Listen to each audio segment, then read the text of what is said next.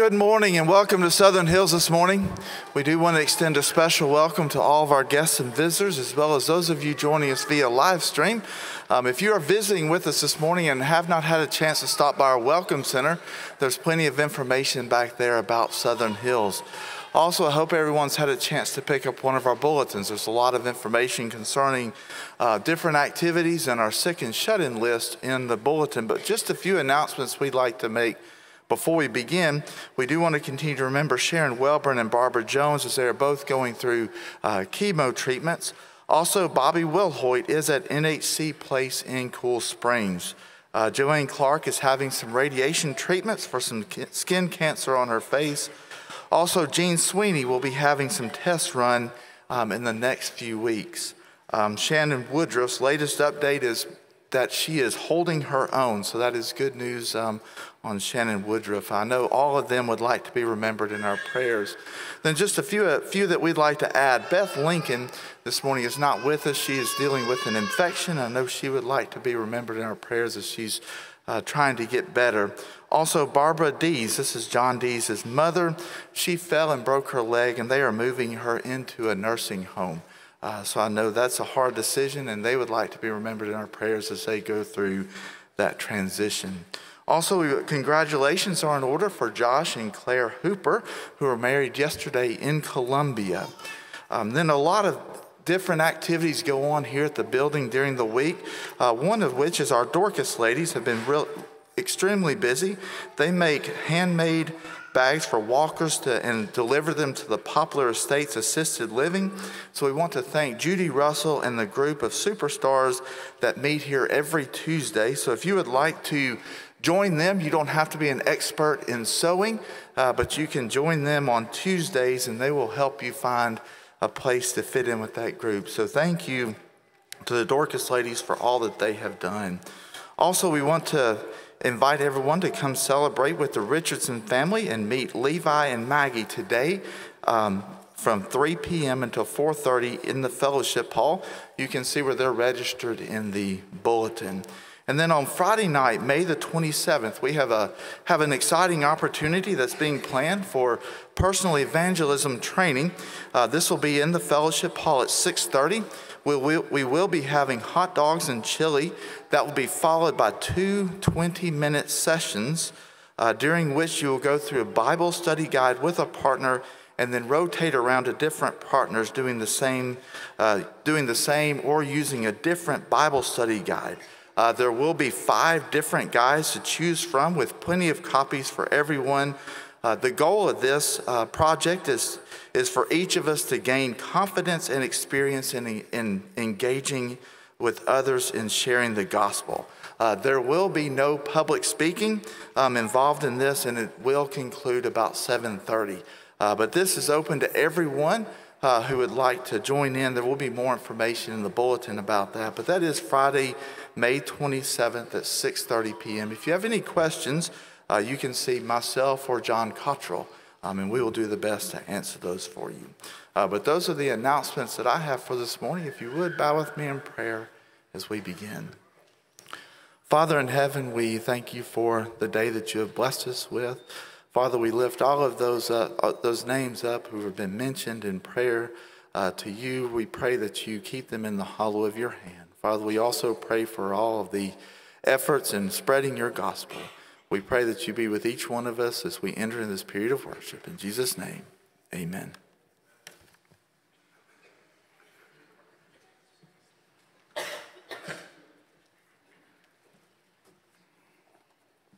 Good morning. Number 595, number 595. Would you stand, please?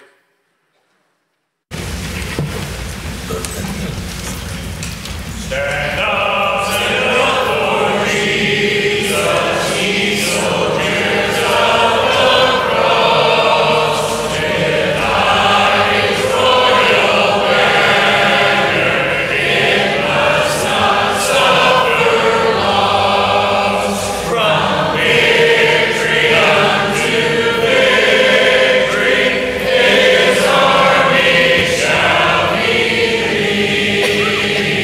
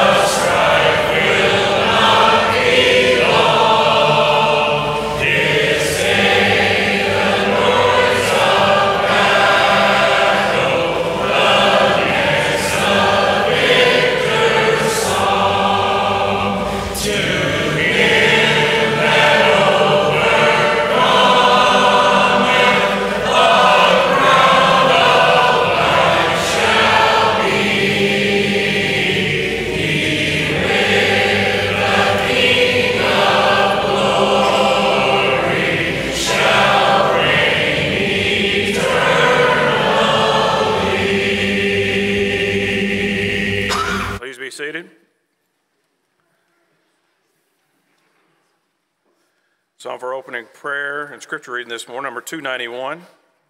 291.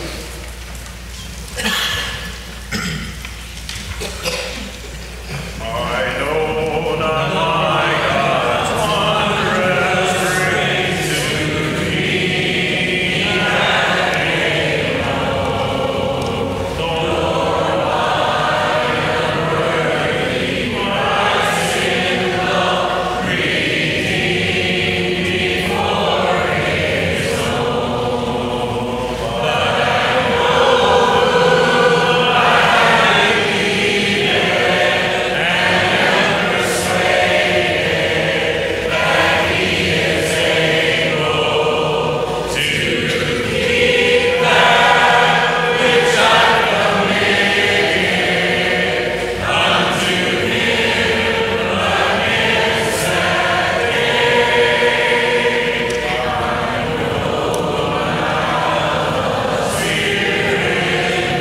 Spirit who's convincing me of sin, revealing Jesus through the Word, creating faith in Him.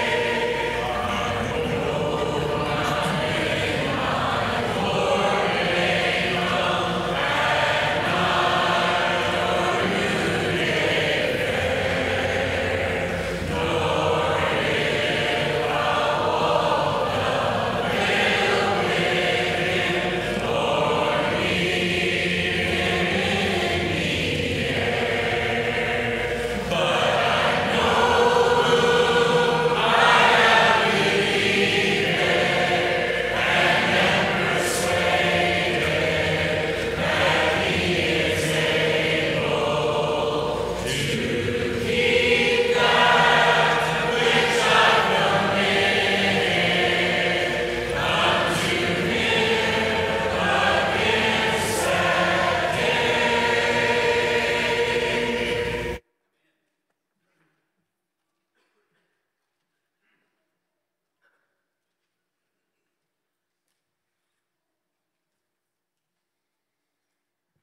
Our continued scripture reading this morning will be Philippians 4, verses 1 through 9. Therefore, my beloved and longed-for brethren, my joy and crown, so stand fast in the Lord, beloved. I implore Euodia and I implore Syntyche to be of the same mind in the Lord. And I urge you also, true companion, help these women who labored with me in the gospel, with Clement also, and the rest of my fellow workers, whose names are in the book of life. Rejoice in the Lord always, and again I say rejoice. Let your gentleness be known to all men. The Lord is at hand. Be anxious for nothing, but in everything by prayer and supplication, with thanksgiving, let your requests be made known to God. And the peace of God, which surpasses all understanding, will guard your hearts and minds through Christ Jesus. Finally, brethren, whatever things are true, whatever things are noble, whatever things are just, whatever things are pure, whatever things are lovely, whatever things are of good rapport, and if there's any virtue, and if there's anything praiseworthy, meditate on these things. The things which you learned and received and heard and saw in me, these do, and the God of peace will be with you.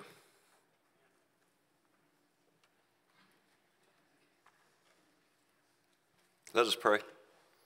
Dear Lord, our Father in heaven, we're so thankful for this beautiful Lord's Day that we have to come here and worship Thee this morning. Dear Lord, we're so thankful for our elders and deacons and us as church members, and help us just to live for You and be what You'd have us to be, and help us to be example to all those around about us. And Dear Lord, we're so thankful for our Savior Jesus Christ that came to this earth and died on the cross for our many sins. Dear Lord, continue to be with all our sick. Be with Sharon Wilburn and Barbara Jones and Bobby Wilhart, Joanne Clark, Jane Sweeney, and Sharon Woodruff and Beth Lincoln and John Dee's mother, and watch over all them, dear Lord, and heal them and comfort them, and may they not be in much pain, and may they get better. And dear Lord, just help us all to live for you each and every day. And dear Lord, be with us this spring and summer and all of our events, and be with our youth as they go to camp, and be with Andy and Jennifer and Cody and Nikki and all the work that they do. And dear Lord, just help us to live for you, and may our youth and all live for you, dear Lord, and bless us and care for us, and be with us through this day and be with us through this week. And dear Lord, we're thankful for Claire and Josh that were united in marriage last night, and be with them and the beautiful wedding they had, and we pray that they will live for you. Be with us through the rest of this day and forgive us all our many sins. In Jesus' name we pray. Amen.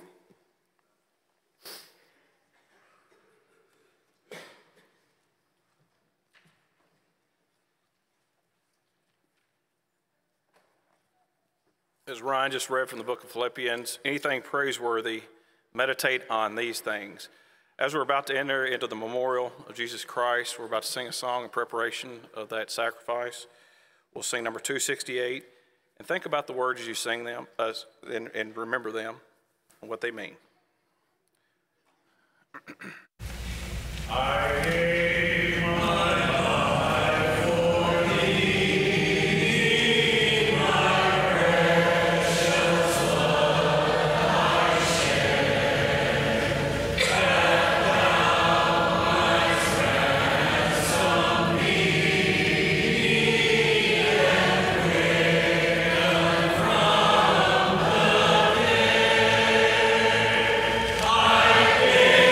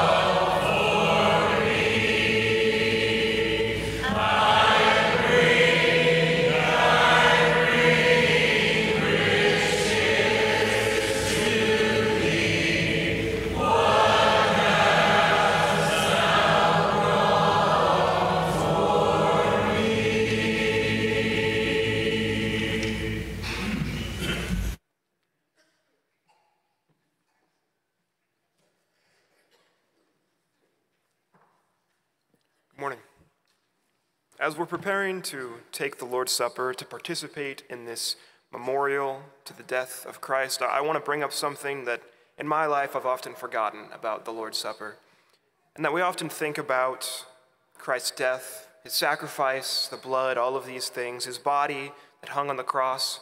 That's a very important thing to do while we're taking of the Lord's Supper.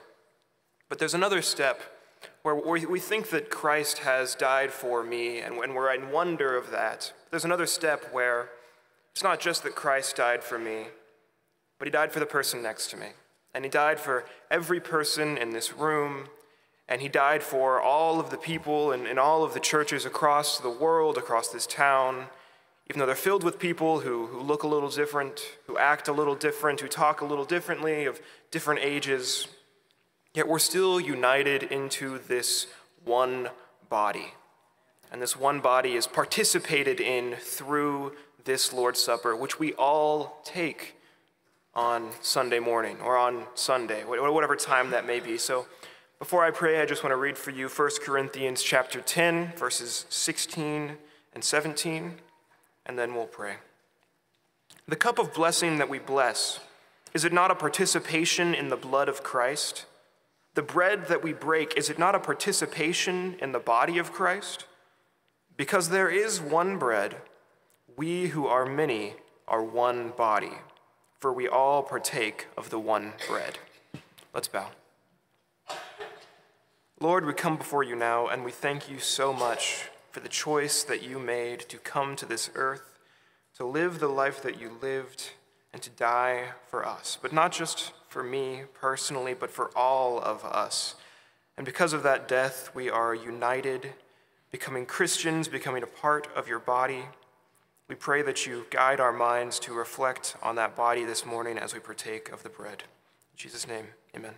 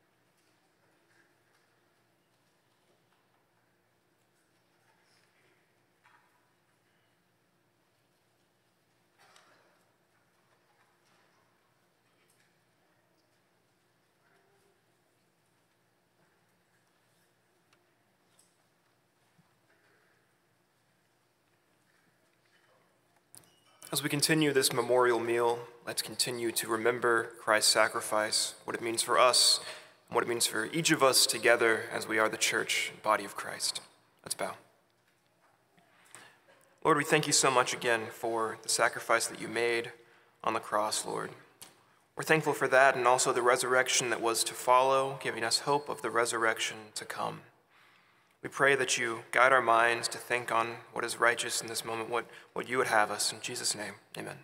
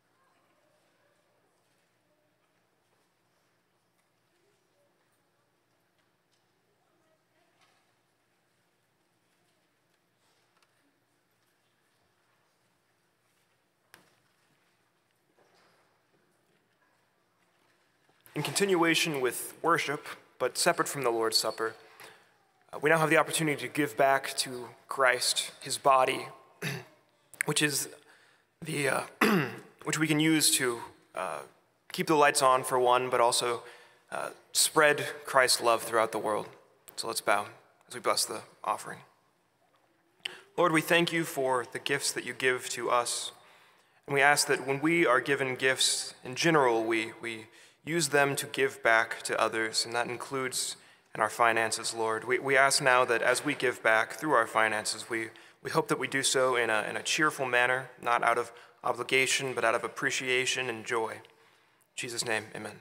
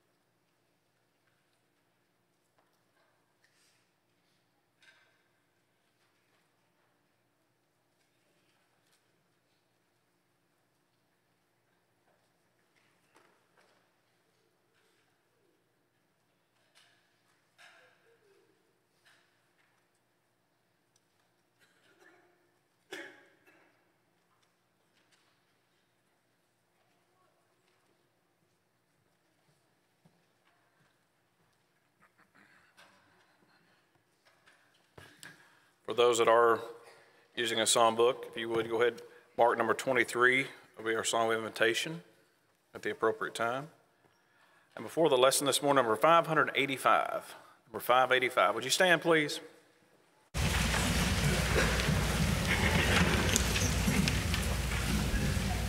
Soldiers of Christ.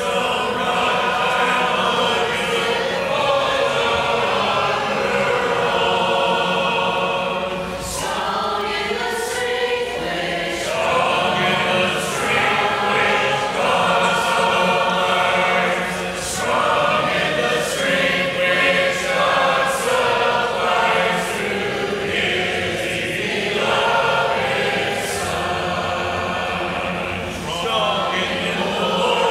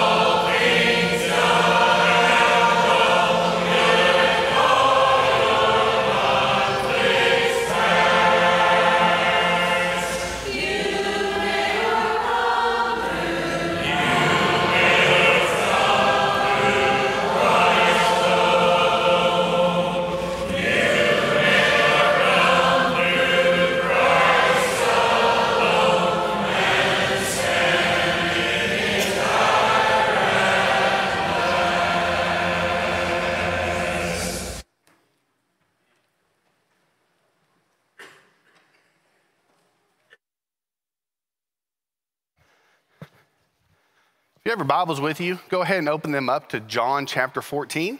I'll meet you. I'll be there in just a little bit. We're going to talk a little bit before we get there.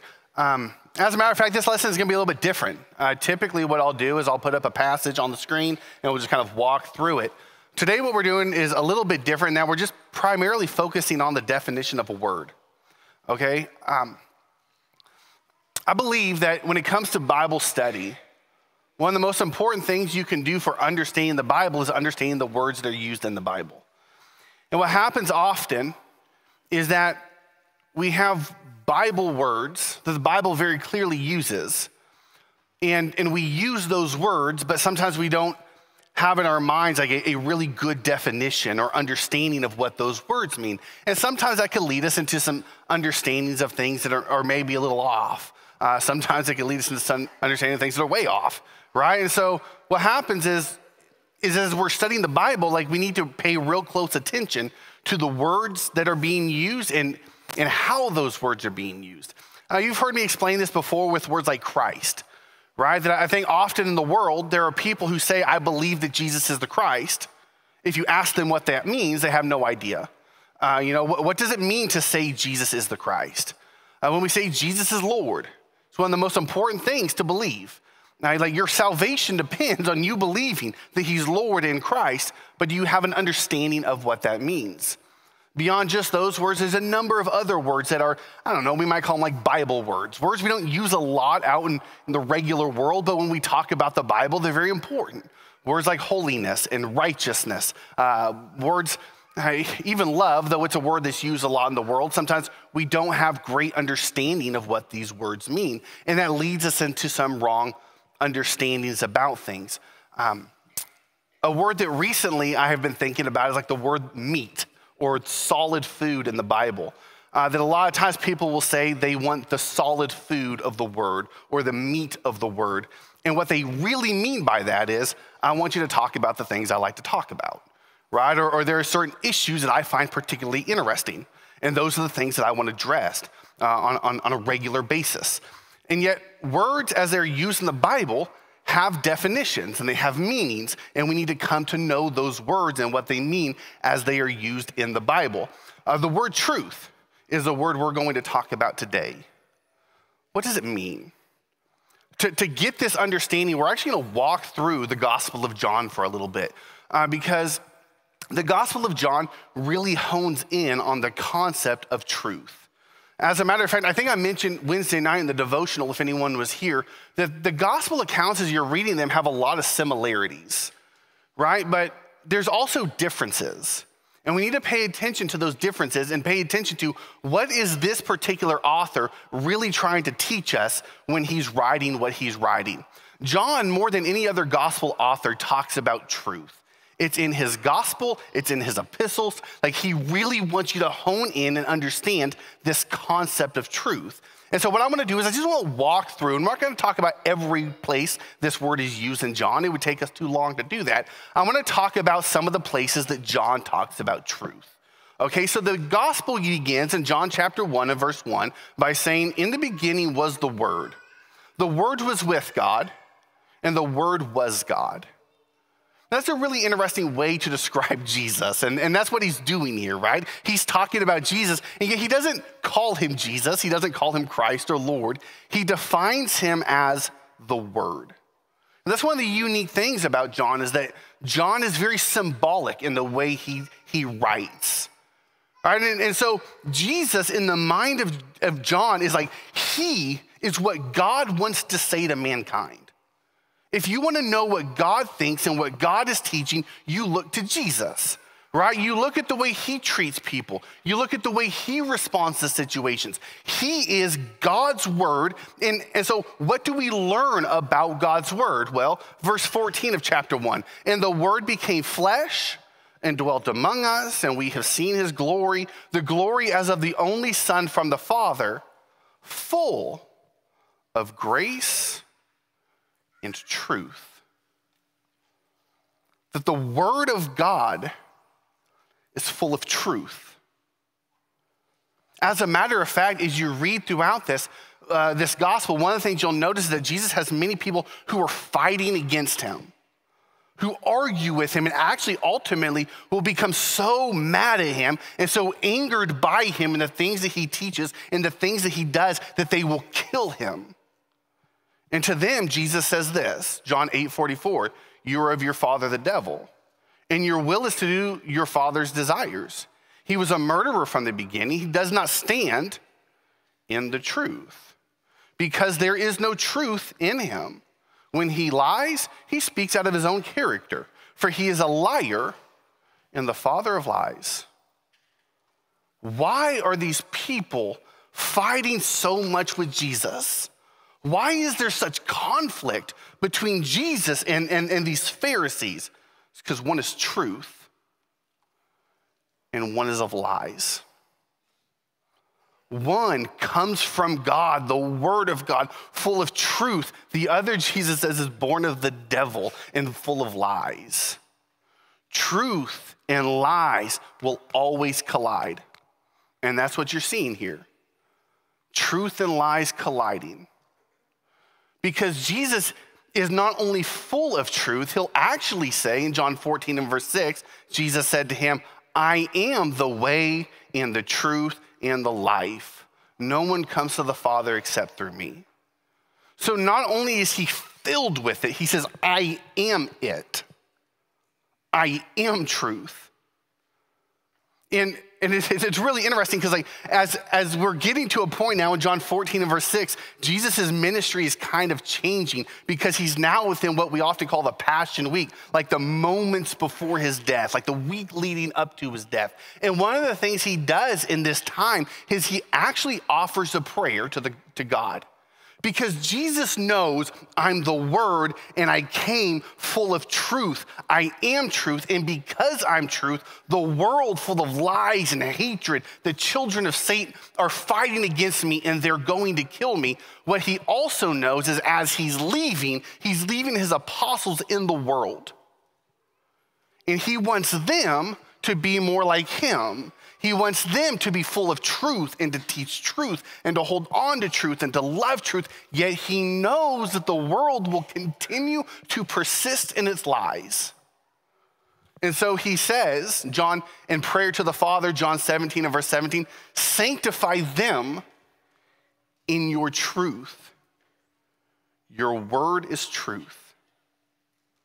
Interesting, right? In the beginning was the Word. The Word became flesh and dwelt among us, and we beheld his glory, and he was full of truth. So the Word of God came to this world full of truth. And now he's saying, sanctify them, these apostles, in your truth. Well, what is that? Your word is truth. Like it's a constant and consistent theme throughout this book that you need to be grabbing onto, that Jesus is truth, and to cling to him, to be holy and sanctified to him, you have to be connected with and set apart from the world by truth. That's ultimately what sets us apart. That's ultimately what sanctifies us from the world. The world is full of lies and deception and falsehood. God is full of truth. What's going to sanctify us or set us apart from that world is that we're not going to hold to the lies and the deception and the falsehoods. We're going to cling to the truth. So as we get towards the end of the gospel, last time the word is used is in John chapter 18, verses 37 through 38. Jesus is on trial for his life. He's talking to Pilate. And to Pilate, he says, for this purpose I was born, and for this purpose I have come into the world, to bear witness to the truth. Everyone who is of the truth listens to my voice. That's why I'm here, Jesus says. The beginning was the Word, and the Word became flesh and dwelt among us, and he was full of truth, and he came so that you could know the truth also, so that I could know the truth. And to that, Pilate asks, what is truth? And in an interesting turn of events, question's never answered. Jesus is taken away, he's beat, he's scourged, and he's killed. And that question just kind of like hangs out there. Like I really believe that when John inspired of God, obviously, is writing this letter. It's supposed to just hang out there for us. It's supposed to weigh on our minds, and we're supposed to ask ourselves that question. What is truth? I mean, Jesus says he's full of it. Jesus says he is it. Jesus says he came to bear witness to it. But what is truth? Okay, so if you're going to study this word and the way it's used, one of the things you'll find is that it is used 3 different ways in the Bible. Okay, the Greek word is aletheia. You don't need to remember that, but remember this. The word truth means these 3 things. It means factuality, honesty, and sincerity. If you're to look it up in a dictionary, those are the 3 types of ways you'll find that this word is used. That when Jesus says, I am truth, what he's saying is I'm factual. See, sometimes people get facts wrong.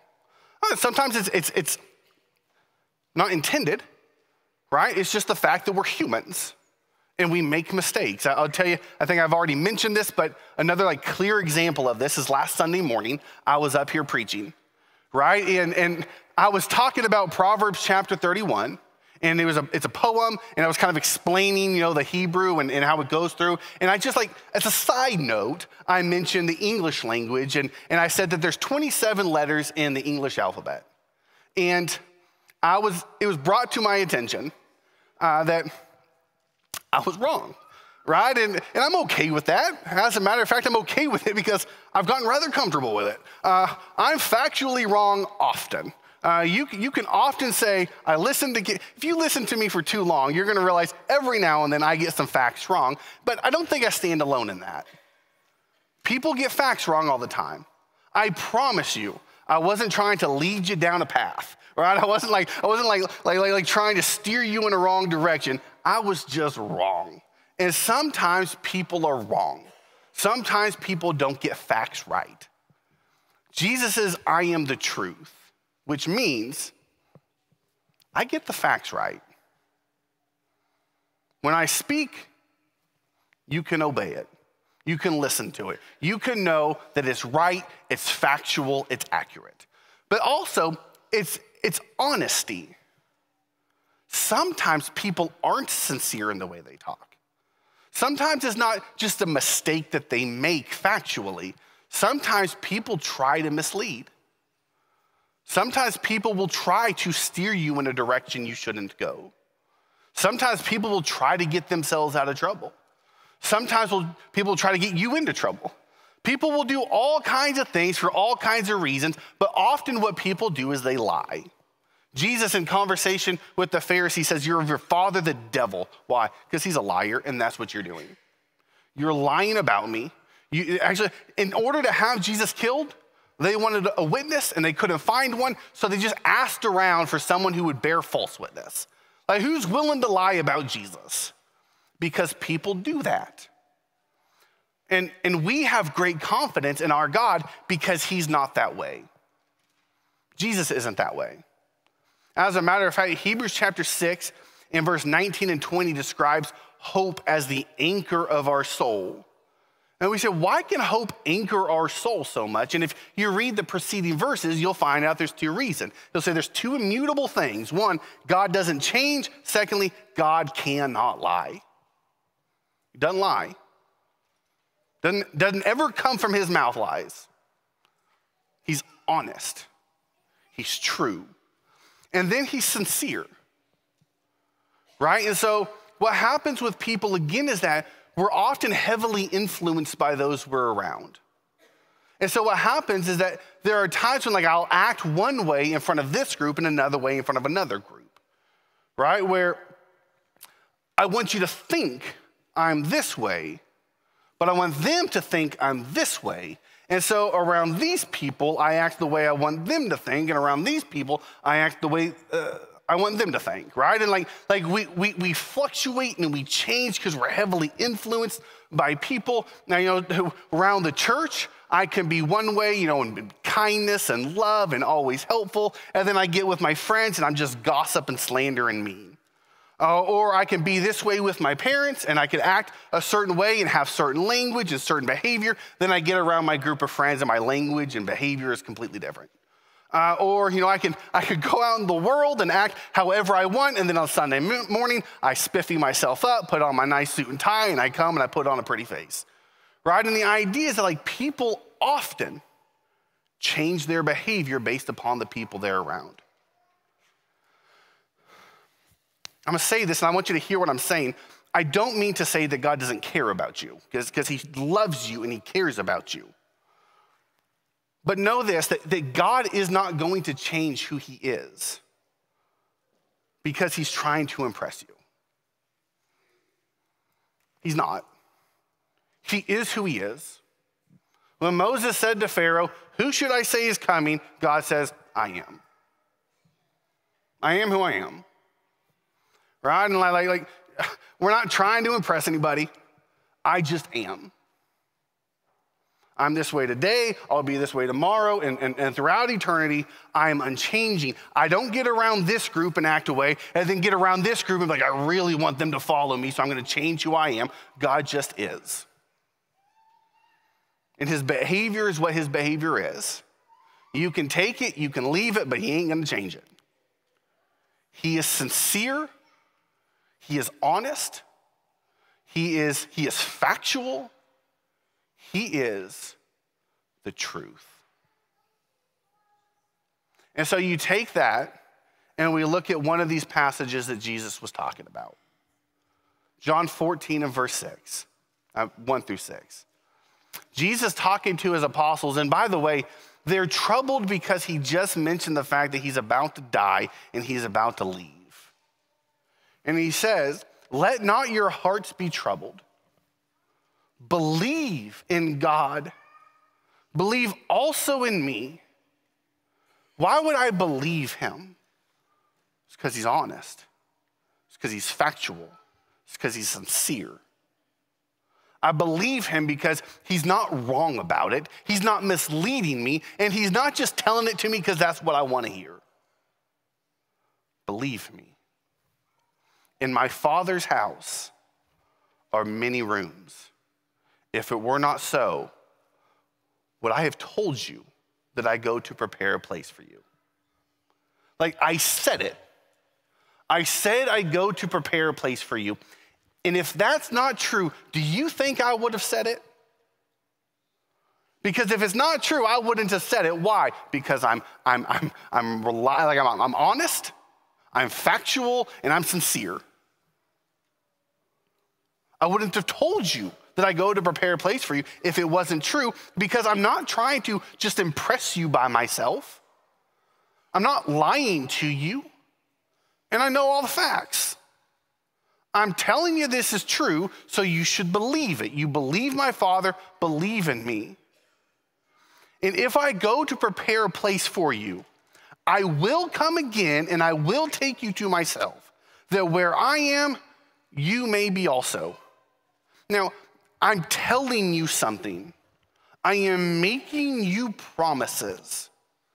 I'm giving you hope about your future life. I'm leaving you here in this world full of people who hate you and will despise you, but I'm promising I will come again to you. Believe it. And you know the way to where I am going. And what's interesting about this is that you'll see Thomas speaks up, and Thomas thinks Jesus is wrong. Thomas says, "Lord, we do not know where you are going, and how can we know the way?" Thomas doesn't think he knows the way. Jesus says, "You know where I'm going," and Thomas is like, no, I don't. I don't know where you're going. I don't know the way. And Jesus said to him, "I am the way and the truth and the life. No one comes to the Father except through me." Thomas, you've walked with me and talked with me. You've seen my deeds. You've seen my act. You've seen my truth. You've seen what I've taught. taught. You've heard me over and over and over and over again. You've listened to the lessons I've given. You've seen the way I've treated people. You've seen me. I'm telling you. Maybe you don't appreciate it now, but that's it. I am the truth. You know it because you know me. You know the way to God because you know me. You know the truth that will lead you to God because you know me. You know how to have life with God because you know me. I am the way and the truth and the life. And no one gets to the Father except through me. Now, on one hand, like that's thrilling if you know Jesus. On the other hand, it's rather exclusive. If you don't know Jesus, then you don't know the way. You don't have the truth. You don't have life. You can't possibly get to the Father without him. You could try to debate it, but what hangs out there is this question. What is truth? It is factuality and honesty and sincerity. It is Jesus. And Jesus just said, you cannot get to the Father except through him. He's not mistaken. He's not lying. And he's not just saying it so we'll be impressed. That is truth. That is right. It's what Jesus came to bear witness to. If there's any in here this morning who have not obeyed the truth, who haven't believed the truth, haven't clung to it and allowed that truth to be part of who they are, we would love to help you do that. If there's something we could do this morning to help you obey the truth, we want to help you in any way we can. If we can further study with you, we would love to further study with you. If we can pray for you, we would love to pray for you. If there's anybody in here this morning who needs to be baptized into Christ so that you can get to the Father, we would love to help you do that as well. If there's something we can do to help you in your walk with God, we give this opportunity to sit on one of the front rows while we stand and sing this invitation song. All things are ready. Come to the feast. Come, for the table now is spread. Ye famishing, ye weary, come, and thou shalt be richly fed. Hear the invitation, whosoever will.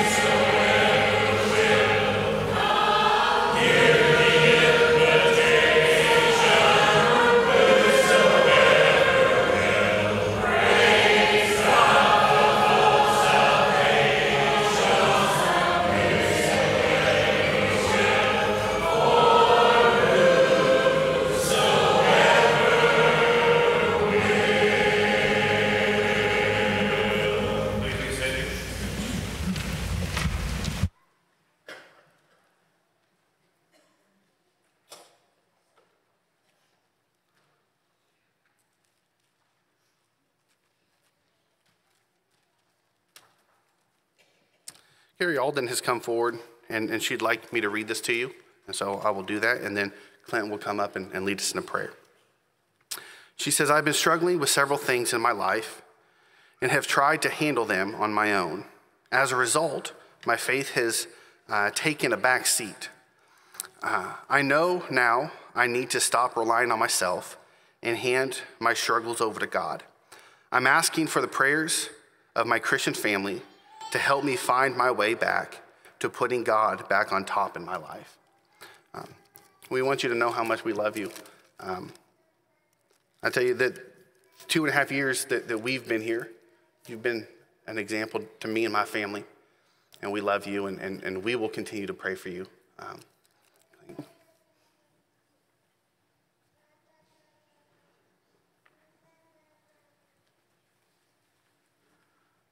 Would you bow your heads, please? Our God and our Father in heaven, the author of truth, our creator, our sustainer, our beloved, we thank you so much for blessing us with this day, a day that we could assemble here as brothers and sisters, as believers in your Son, as worshipers of you. Father, we lift up Carrie and Dale, but especially Carrie this morning to you. We pray that you relieve her of her anxiety and of her need to only take care of things by herself and to rather rely on you. Your broad shoulders, your infinitely broad shoulders, your love, the hope that comes through Christ. We pray that as her brothers and sisters, that we can rally around her and continue to lift her up in prayer and to help her and minister to her in any way that we possibly can. She has touched so many lives in this assembly. We love her and esteem her for her example. We love her and esteem her for her ever-present smile. In many ways, she is whom we would like to emulate, and we lift her up to you this morning. Father, we love you. We are in awe of you. Please help us to be the love and the truth that you are. We approach you through Jesus Christ, our Lord and our Savior. Amen.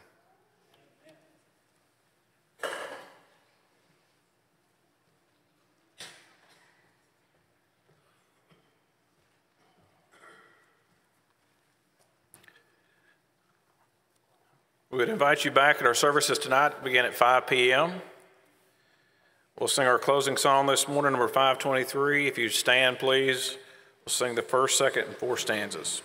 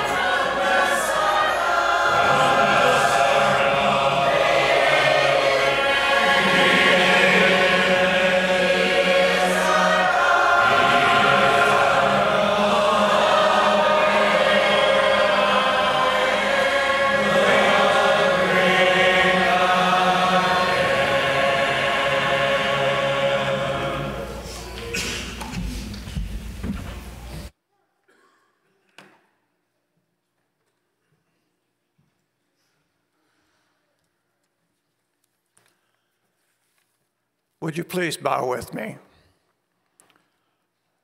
Our Father in heaven, thank you for continuing to bless us and leading us in this life. Father, at this time we pray for the health impaired individuals of the congregation, whether it be cancer, heart, severe pain. We pray for those names that are known to us and also for those individuals that are suffering in private. Please guide them and be with their families. Father, we ask for your guidance for our brothers and sisters in the war-torn countries of Ukraine and Russia. Please comfort them and guide them during this troublesome time. Guide them so that they continue to worship you in spirit and in truth. Father, for many here in the United States, graduation time is upon us, and it's a happy time for all. We ask that you guide the young people in their decision-making of life at this time, that you will always be a part of their future. Father, bless this congregation. Be with the teachers as they teach us and guide us in your word. Father, we thank you for guarding our life, for this is our prayer in Christ's name. Amen.